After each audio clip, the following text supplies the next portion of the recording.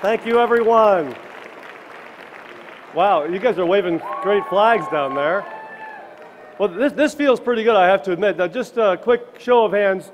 Wave your hand at me if you work for a company that has ever won a Catalyst Award. Lots of waving hands out there.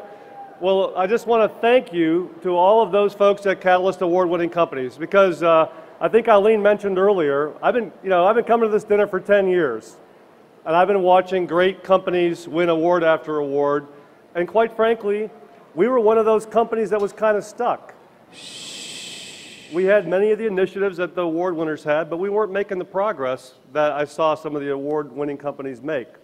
And so I had to go back and kind of look myself in the mirror and say, maybe I was the problem. I hadn't put diversity on my agenda to the extent that it needed to be. I hadn't put it on the agenda of my senior team and spent my personal time and energy to drive it to be a catalyst for change in our organization.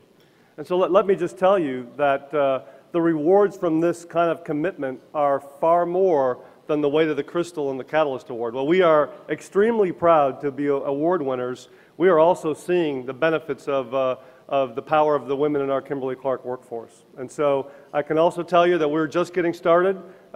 We've got a long, long way to go, and we're going to be coming here for many more years to learn from the best and continue to make Kimberly-Clark a place for the greatest women in the world to come and build their careers and have their dreams come true.